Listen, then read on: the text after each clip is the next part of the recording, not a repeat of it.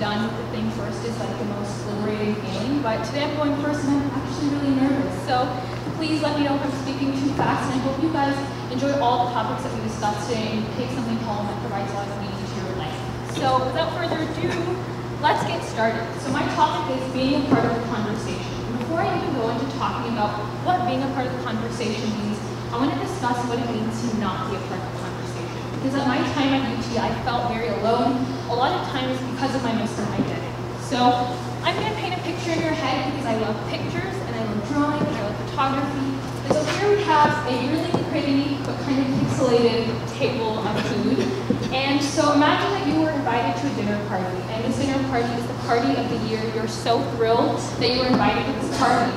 And you read the invitation, and you put your map, you put your address in Google Maps, and you don't even do DST time, you come on time for once.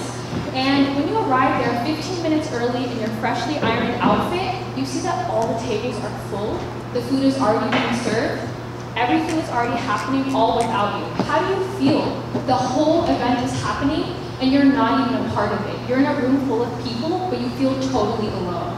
That's how it feels to not be a part of the conversation. And that has really fundamentally made and shaped my UT experience thus far. So here I have the Janamas. During my very first week at UT, I had a class in ROP, or formerly CLA, and I remember I was running late and I had to pray, and I had no idea what to do. So what did I do? I found a random corner on the first floor. If you guys want to see that corner, I can take you after. And what happened was, I went to that corner and I put down my jacket and I prayed namaz. And in that moment, I didn't really think about who was around me, what was happening. I just knew I had to pray namaz, time was going over, and I had to go to sociology. So I prayed, and as soon as I finished praying, a girl came up to me and told me, and I was really shocked. She said, "You should tell people next time before you're going to do that." She told me I had to warn her before I prayed. And in that moment, I thought, do what? Did I accidentally sleep talk? What was happening when I was praying? Did I do some kind of ninja move? I didn't even do karate when I was little. But I came in and I apologized profusely. I said, "Oh my gosh, I'm so sorry, I didn't mean to offend you." And as my day went on, I thought about it, because I'm the type of person who's very introspective. If in the morning I see an article at 12 a.m. the next day, I will think about the article and be like, "Oh, that's what that meant?" So I thought about this and I was like, what? Why did I apologize so much for practicing my religion? Why did I feel the need to tell someone I'm sorry that my religion is a burden on you? Instead, I should have educated her that day and told her, you know what, this is namaz, I pray 5 times a day, it's important for my spiritual upbringing, and it's important for me to remain peaceful and healthy, and I didn't do that. And so that brings me to my adventure of reflection spaces. So through my time at UT, I really tried to create and expand the reflection spaces we already have on campus. So we already have one in the PCL, and we have one in the Union, this is this building. You probably visited it earlier. And what I did was I went and I tried to work with the organizations I was involved in to try to make reflection spaces more accessible on campus. And working with my organizations, I finally got a meeting with the liberal arts dean. And at that moment, I felt so excited. You guys, this is me getting into UT times 2. I was like, I got a meeting with the dean of the College of Liberal Arts. This is so cool. I get to meet a dean? They're gonna know my name. But that's besides the point. I got there, I had a portfolio, I had a color-coded binder, I brought my best dress pants. I was ready to tell her what I wanted him to do for me. And I thought, because I was meeting a liberal arts dean, I was going to be speaking to someone who understood religions, cultures, values, beliefs, because that's what liberal arts is. And when I got there, I told him, "We need reflection spaces." And you know what he replied? He said, "Okay, that sounds cool, but how many times a day do you even pray?"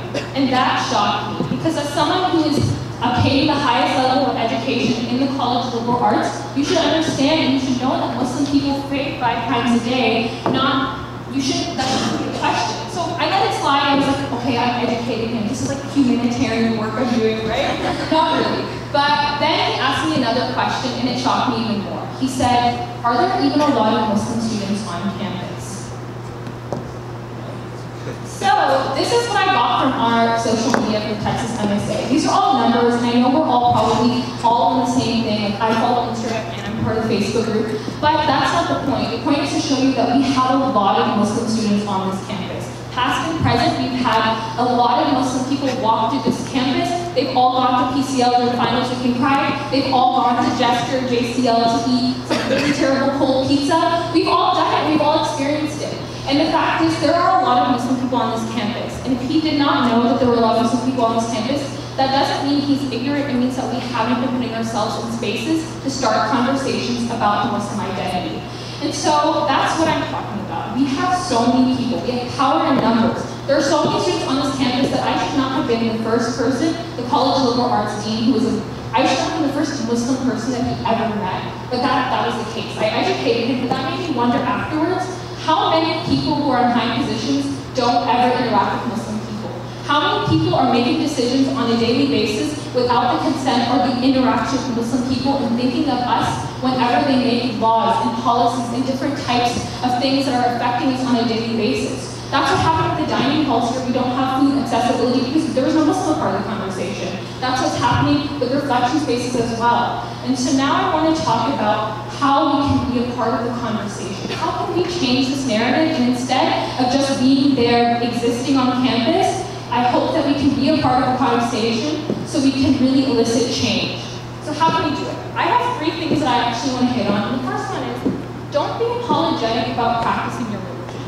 You should not say sorry that you couldn't eat your coworkers' brownies during Ramadan because you were fasting. I found myself this summer when I was working in the Capitol always apologizing to my coworker. She would make these desserts and these brownies, and I could never eat them. And I remember the very first day I told her that, she was like, oh, you're getting a blood test done, that's why you're fasting. And I was like, no, I'm fasting because of my religion. And so she told me, I kid you not, so you're Egyptian?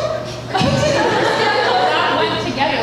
But the fact is, a government bureaucrat, someone working in the government who's advocating for different policies, thinks fasting is an Egyptian practice? Not Ramadan. I educated her that day, but the fact is she had been living her life for 50 plus years not knowing what Ramadan is. When you can find a CNN article anytime Ramadan begins. So don't be apologetic about your religion. Instead, inform people in a diplomatic way how they can understand why we do things, why some of our spiritual practices are so important to us, instead of profusely apologizing because we had to pray in the corner and that offended someone. The second thing that I recommend you do is extend your network. I know that we love staying in our pods of the Muslim community, and I love it too. I love all the Muslim friends and people I've met at this university because they've made me a better Muslim. But if we want to start having conversations, we have to extend our network and get involved in organizations that don't necessarily have the same community we feel here. Because if we're not extending our network, then we're not being a part of these meaningful conversations that are changing our lives and changing the way we live. And so the final thing that I'm going to say is that I really hope that you guys are including Islam wherever you go. I'm not telling everyone today to go change their major to government, go work for the government, go become a bureaucrat, because that's not the answer. Because if you go work for the government, then who's going to help those engineers who are working at different institutions find reflection spaces in their own offices? Who's going to help those physicians create different types of Islamic awareness events? Wherever career you're doing, whatever you're passionate about, make sure that you have Islam awareness embedded into that. So those fields continue to flourish, and Muslims who go after them in the future are able to also thrive and practice their religion fearlessly. Because the fact is, we can have all of us become doctors and all of us become lawyers, but there are still so many fields that don't have Muslim representation in them. And the fact is, we're not going out there and advocating and talking about our religion openly. And it's so important to. And I'm not saying just go up to your random coworker and be like, hey, Bill, I'm Muslim. Like, no, like, make it organic. But during Ramadan, educate people. During Eid, bring a platter of whatever mithai you want to, or anything, but educate people in a really nice way so they can understand us and they can begin to really fulfill and understand, like, they can include us in the conversation. And so I hope at the next dinner party when we're there, I hope we find a table. I hope that we get a seat. But more than that, I hope that we start throwing the parties so we can create these conversations ourselves and we can change the negative misconceptions and change the narrative that has already been written by so many other people who don't understand Islam. Whenever we look at those CNN articles that say 78% of Muslims have blah, blah, blah. Change that, and we have the power to, because if you're sitting here, if you're capable to attend this incredible university, and you have the opportunity to spend your Friday night here, I'm sure you have a lot of time to just tell your classmate who is fighting you in your econ class that Islam is bad. I've had one of those girls. So I educated her, and that's what I asked for you to do too. So in the future, other Muslims who walk this university and walk this universe don't feel like this religion is a burden on them, because it's not. It's a beautiful religion that has allowed us to grow and flourish and thrive in so many different ways. So please be a part of the conversation, but more than that, start initiating those conversations. Thank you.